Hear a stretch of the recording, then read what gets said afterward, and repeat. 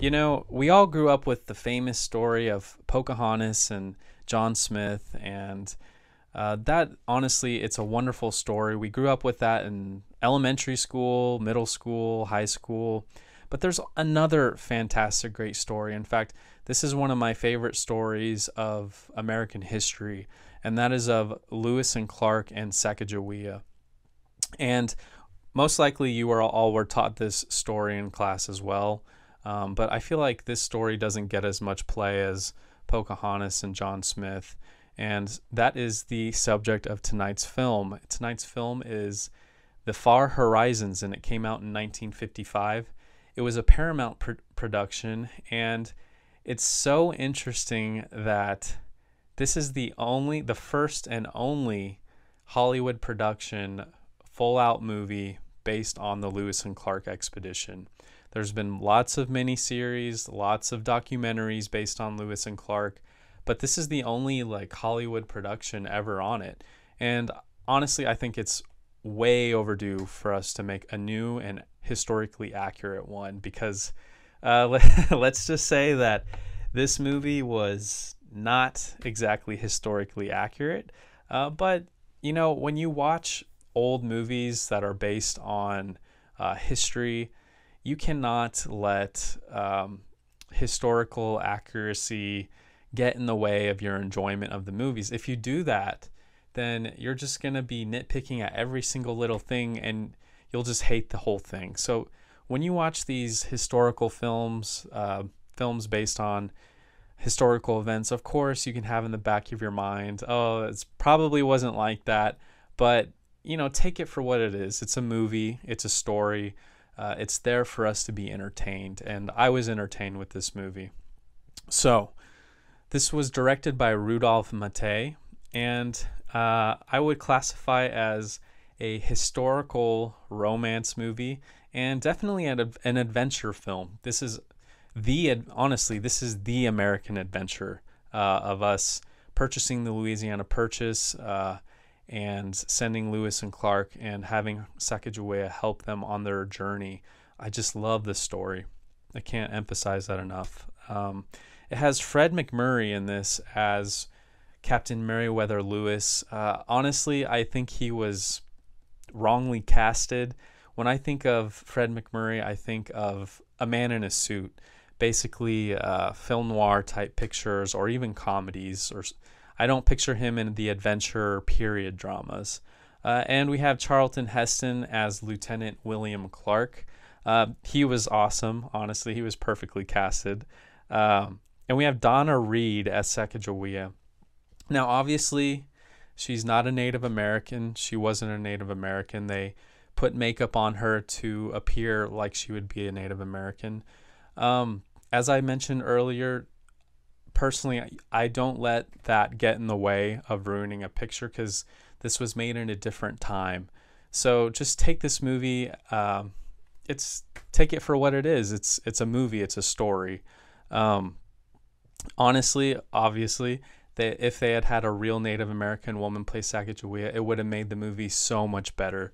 But I think Donna Reed did a fairly good job with what she was given. And let's see. We also have Barbara Hale as Julia Hancock, and she plays sort of the woman, the love interest who sparks this love triangle drama between Lewis and Clark. Now, again, I don't know how accurate that, obviously, I think that was all completely made up. So let's get a little bit more into the plot. Of course, from history class, we know 1803, Thomas Jefferson purchased the Louisiana Territory from France, and he told Lewis and Clark, first he told Lewis that he wanted him to explore the area, and Lewis had his buddy Clark attend him on this expedition to look for new plants, new animals. But the main objective of this mission was to take waterways such as the Missouri River west, and the purpose was it went up northwest, but the main purpose was to find a waterway in which they could connect to the Pacific Ocean so that the American government could claim the California total west area for America because it was unclaimed territory. So that's the historical setup that most of us Americans at least are familiar with. Now, I had seen bits and pieces of this movie back when I was in undergrad, and I liked the scenes that I had seen. The scene that stuck with me was there's a scene where they have to break down their riverboat in order to get it over a waterfall. And that scene always stuck with me because it's just so intense. And also what stuck with me is just the beautiful Technicolor.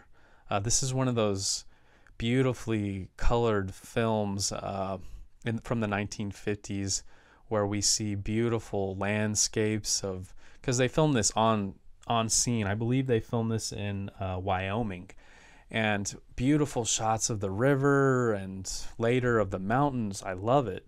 So the setting is awesome for this movie. So right away there's an awkward start because the character that Barbara Hale plays, Julia, she's at first in love with Meriwether Lewis, but he's so busy and then she meets Clark,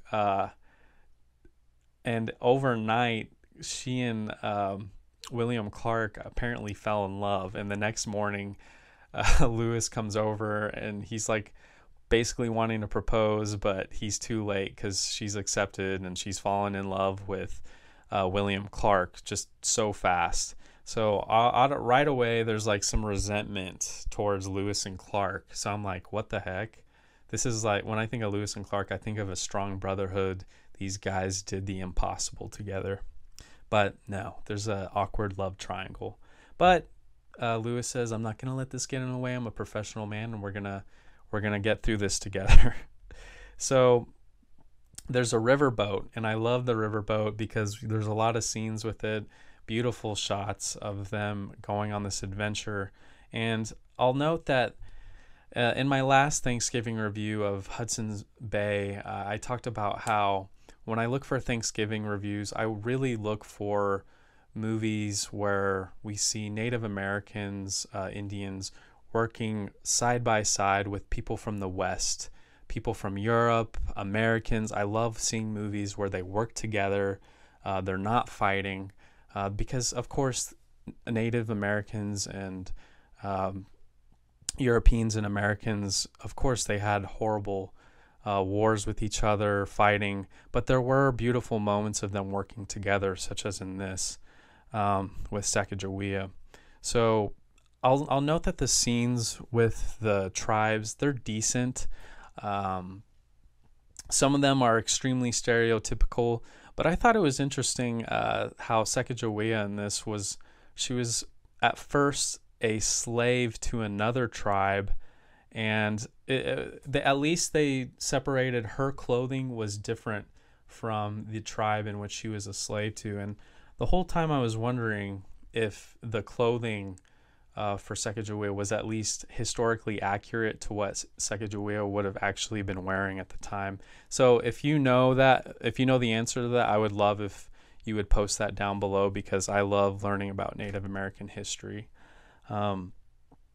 So right away, we kind of get some hints that she and Clark, Charlton Heston's character, are sort of flirting, and I'm like, but isn't he engaged to Julia? Anyway, there's a dramatic scene in which she escapes the tribe that has her as a slave because she wants to warn Lewis and Clark that this tribe is actually bad and they're planning on killing Lewis and Clark, and everyone on their expedition, they're planning on murdering them. So she gets to them in a dramatic fashion, and she warns them, and of course they're saved. And then they continue their expedition to the west. And Sacagawea, she knows the lands because she's from another tribe out west. So she says, I can guide you. So basically, along the way, we see some flirting between Clark and Sacagawea. Of course, this is all pretty much all fiction. In fact, Sacagawea, she was married to a Frenchman. Or I don't know if she was married, but she had a child with a Frenchman. And the Frenchman is represented in the movie, but he's represented as an awful, despicable man. His name was Toussaint Charbonneau. Don't judge my French, please. But so she was married to this Frenchman, but in the movie, the Frenchman was awful. But they just totally threw that out the window. We want Sacagawea to be in love with Clark, with William Clark. So remember, don't let that just totally destroy the film, because this is a story. It's a fictional story based on a true story. And I'll note there's such a funny, like, kind of soap opera part, because we start feeling friction between Lewis and Clark even more. In fact, there's this scene where I think Lewis asks Clark, he says, Fred MacMurray asks Charlton Heston, he says, "What did you name that fork in the river?" And he says, no, the other way around. Charlton Heston asks Fred MacMurray, "What did you name the fork in the river?" And Fred MacMurray says, "I named it Julia. What did you name it?" And Charlton Heston says, "Sacagawea." So it's like, apparently Charlton Heston's mind is on Sacagawea, on Donna Reed. He has forgotten Julia, but poor Fred MacMurray, Lewis, he can't get over Julia. So that angers Fred MacMurray so much, because it's like, dude, you took my woman, and yet you're like, you got your sights on another woman. So there's just so much soap opera drama between Lewis and Clark, which honestly hurt my overall liking of the movie so much, because again, where's the brotherhood between Lewis and Clark? Honestly, this movie could have been named Clark and Sacagawea, because the film is basically, for the most part, centered on their relationship. So, like I said, a scene that always stuck with me was when they were pushing their riverboat over this great mountain. They basically had to break it into parts and push it. Such an awesome scene. My biggest complaint with the movie is that there was so much drama between Lewis and Clark that it just, the whole time you're waiting, okay, when are they going to make up? When are they going to be brothers again and friends? But that essentially never happened. In fact, there's a scene, I'll get to this scene in a minute, but I want to note this scene where Fred MacMurray basically is like, look, we're not equals anymore. I'm in charge. You need to get rid of Sacagawea. She is not coming with us anymore. And so there's this really sad scene where Sacagawea, she's Donna Reed, she's running at the side of the boat, and Charlton Heston's like, dude, are you gonna let her just keep running and chasing to be with me? And Fred MacMurray's just very unlikable at this point. And then she trips and falls, and Charlton Heston runs to her and grabs her. And anyway, eventually Charlton Heston gets in some sort of marriage with her through the tribes. And I feel like Sacagawea was the victim in this, because it was like she was being sort of strung along by Clark, the more I think about it. But there's this big fight towards the end before they get to the Pacific. We all know they get to that. But there's this big fight between Lewis and Clark, and Clark punches him in the face. And then one of their soldiers, one of the head guys on their expedition says, look, since you guys are acting like kids, I'm going to tell you there's men on this expedition, good men dying, and both are here fighting over women. So you both need to man up, and we need to be men, and we need to keep pushing this expedition. And I was like, okay, finally, Lewis and Clark, they're going to be buddies again. They're going to see that there shouldn't be drama between them. I was wrong. Lewis is still like, I'm writing you up and you're going to be sanctioned when we get back to the White House. And it's just like, there's no brotherhood between them, which I hated about this film. It's a big complaint, honestly. And when they eventually do reach the Pacific Ocean, extremely unclimactic. You expect like beautiful shots of the Pacific and just amazing, like we did something incredible for the United States of America, but none of that. It's like they put up a flag and they're like, okay, let's get back. So crummy, in my opinion. When they eventually get back to the White House, I was so nervous for Sacagawea because she comes back and it's like, please, I hope, at this point it's like, forget history, and you're like, please, I hope they actually end up together. I hope Clark and Sacagawea can get married. There's this super awkward scene between Sacagawea and Julia, and Sacagawea realizes, this is not my culture. I will not fit in here. And it's sad because she thinks I can't be a good wife for William Clark. So I'm going to leave him and go back to my people. And this is how they explain that in reality, they didn't actually end up together, but there was a secret love between them. So she goes home and William Clark is sad. And of course, Fred MacMurray, he doesn't actually report Clark's misconduct to the president. So it's sort of a sad ending. I'll note that in terms of history for the film, that John Wayne and Gary Cooper were apparently asked to be in the picture. Both of them turned it down. And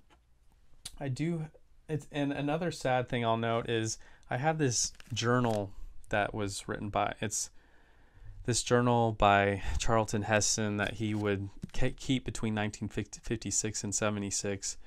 This movie was made in 1955, so we don't get anything from Charlton Heston on the film. So sad, because I would love to hear what his thoughts were on it. I have one picture, only one, from this book. There's Charlton Heston as William Clark. I'm going to give this movie 2.5 stars. It's nothing crazy good. Really focus on the adventure. Don't let the historical falsehoods ruin the film. It is a good movie. I'll probably see it again one day. Probably give it like 15 years, 20 years to watch this again. But it's a great Thanksgiving time, Like I said, Native Americans working with Americans, Europeans. That's what I love to see. It really was a beautiful thing. And I'll also note that every time I've gone to St. Louis, they're at the Arch. When I was growing up, they would show this amazing documentary film about Lewis and Clark's expedition with Sacagawea. And that is an excellent film to watch. I wish I knew the name of it. If any of you know the documentary I'm talking about, please post that below, because I would love to watch that again. That was such an excellent portrayal of the expedition. But the Far Horizons, it's worth a watch. And we're getting closer to Thanksgiving, Turkey Day. I may have one more Thanksgiving review for you all. I hope you all enjoy these types of reviews, and I'll see you in the next one.